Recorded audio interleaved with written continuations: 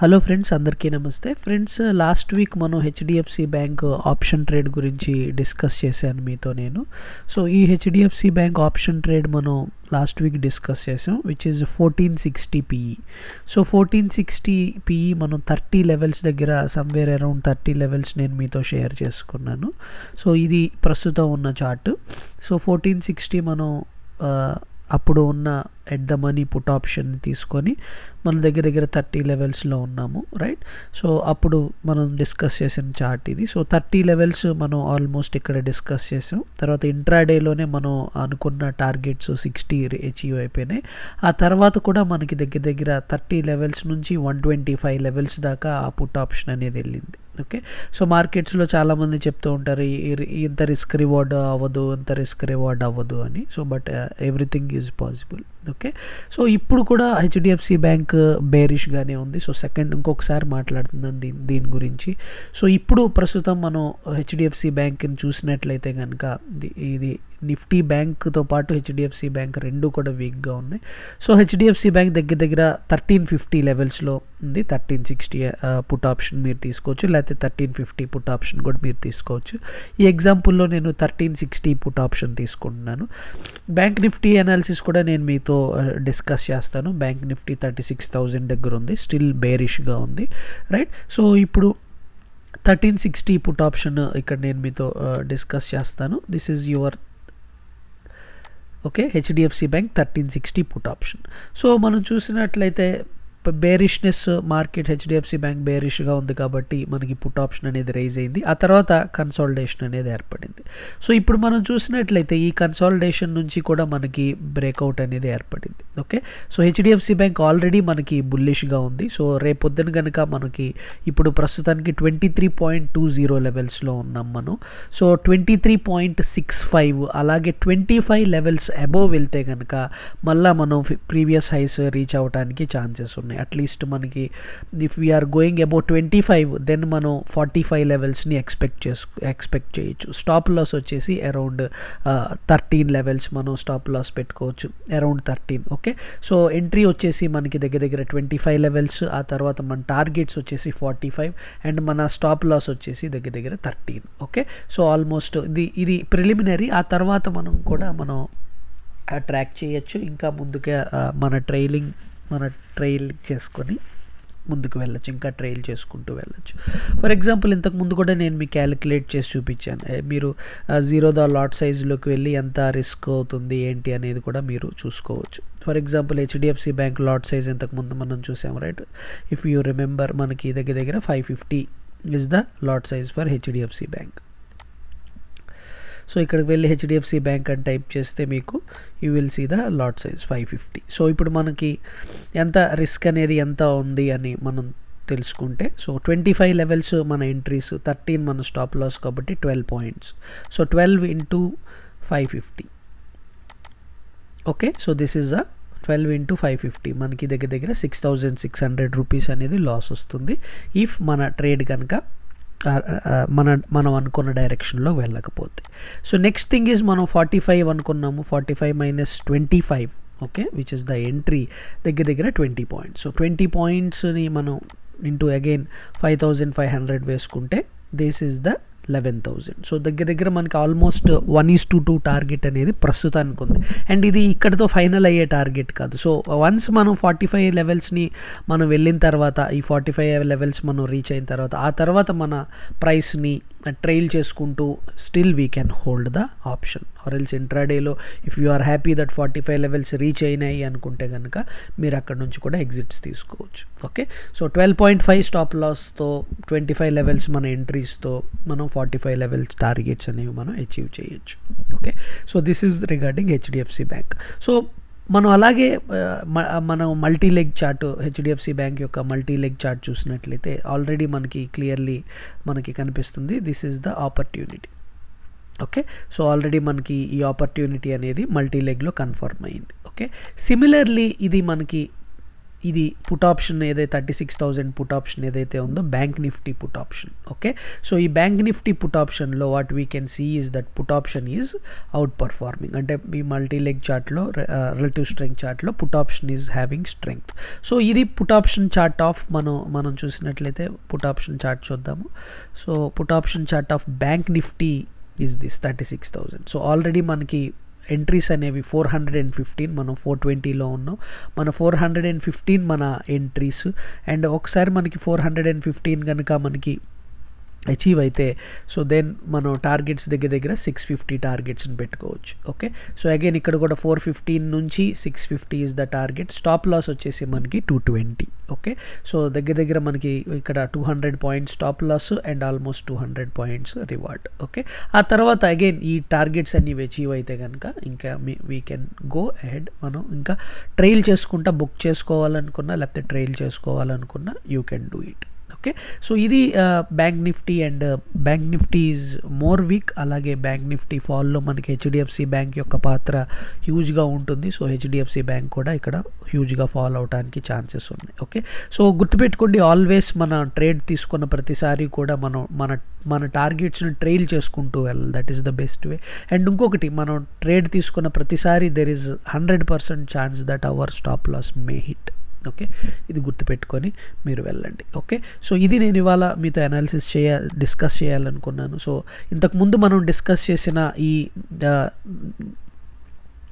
HDFC bank option చార్ట్తో పాటు NTPC option buying trade కూడా నేను డిస్కస్ చేశాను 5 days బ్యాక్. ఇది కూడా మన టార్గెట్స్ అచీవ్ అయింది. అలాగే షార్ట్స్లో నేను ఏసీసీ ఆప్షన్ బయింగ్ ట్రేడ్ పెట్టాను, ఇది కూడా మనకి అచీవ్ అయింది. ఐటీసీ ఆప్షన్ బయింగ్ ట్రేడ్ కూడా మనకి అచీవ్ అయింది.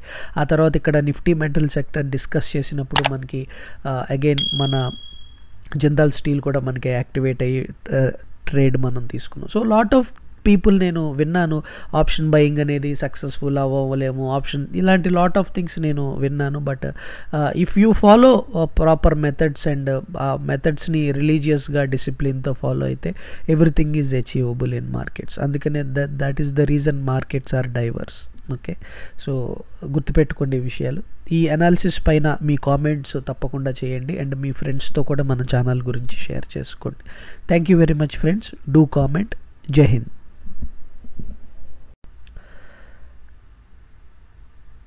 హలో ఫ్రెండ్స్, అందరికీ నమస్తే. ఫ్రెండ్స్, లాస్ట్ వీక్ మనం హెచ్డిఎఫ్సి బ్యాంక్ ఆప్షన్ ట్రేడ్ గురించి డిస్కస్ చేశాను మీతో నేను. సో ఈ హెచ్డిఎఫ్సి బ్యాంక్ ఆప్షన్ ట్రేడ్ మనం లాస్ట్ వీక్ డిస్కస్ చేసాం, which is 1460 PE. So 1460 PE మనం 30 లెవెల్స్ దగ్గర సమ్వేర్ అరౌండ్ 30 లెవెల్స్ నేను మీతో షేర్ చేసుకున్నాను. సో ఇది ప్రస్తుతం ఉన్న చార్ట్.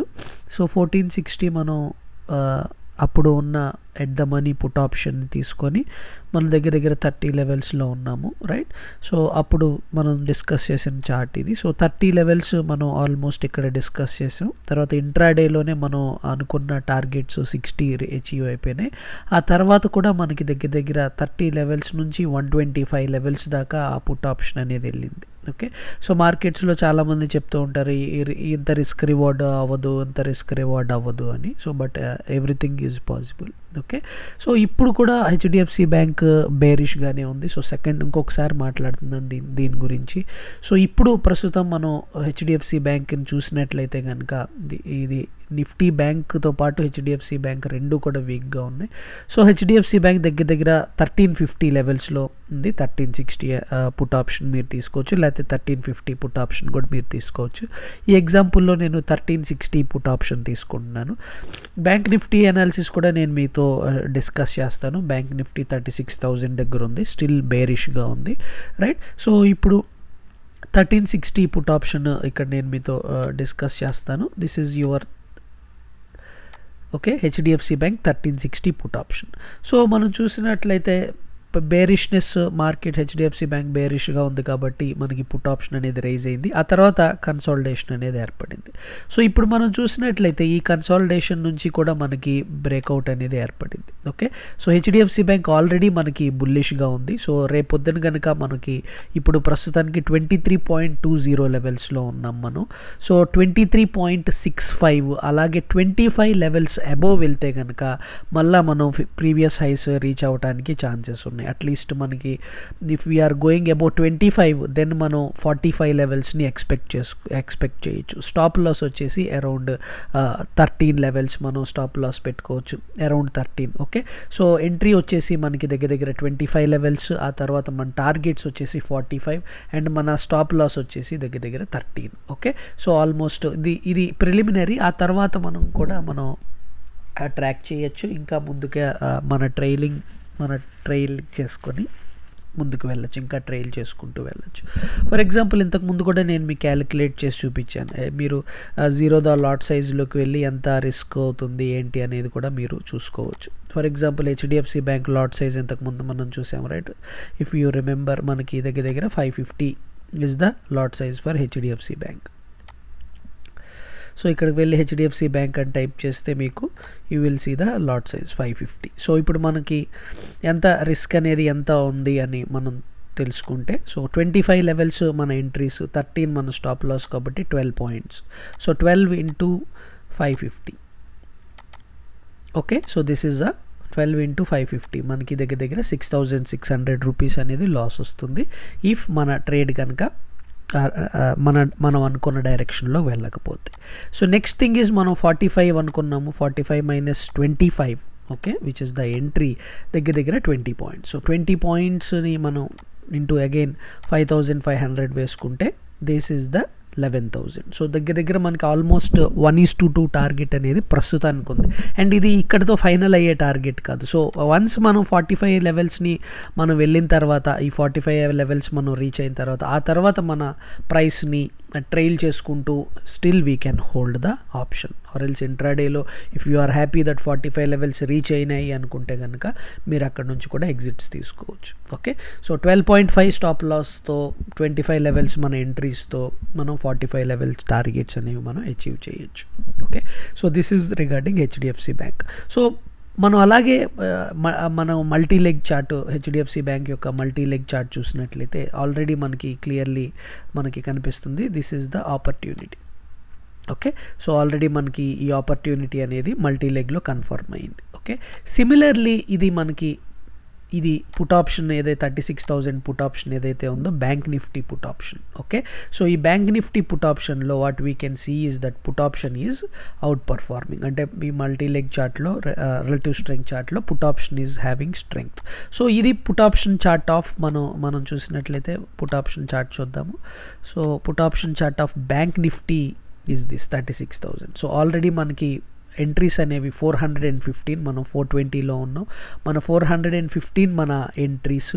అండ్ ఒకసారి మనకి 415 కనుక మనకి అచీవ్ అయితే సో దెన్ మనం టార్గెట్స్ దగ్గర 650 టార్గెట్స్ని పెట్టుకోవచ్చు. ఓకే, సో అగైన్ ఇక్కడ కూడా 415 నుంచి 650 is the target. Stop loss వచ్చేసి మనకి 220. ఓకే, సో దగ్గర మనకి ఇక్కడ 200 points stop loss and almost 200 points reward. Okay, ఆ తర్వాత అగైన్ ఈ టార్గెట్స్ అన్ని అచీవ్ అయితే కనుక ఇంకా వీ కెన్ గో అహెడ్. మనం ఇంకా ట్రైల్ చేసుకుంటా బుక్ చేసుకోవాలనుకున్నా లేకపోతే trial చేసుకోవాలనుకున్నా you can do it.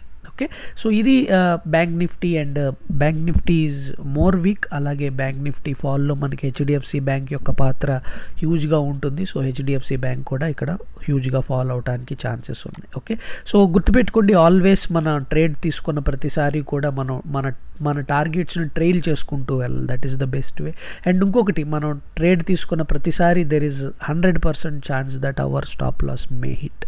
Okay, ఇది గుర్తుపెట్టుకొని మీరు వెళ్ళండి. ఓకే, సో ఇది నేను ఇవాళ మీతో అనాలిసిస్ డిస్కస్ చేయాలనుకున్నాను. సో ఇంతకుముందు మనం డిస్కస్ చేసిన ఈ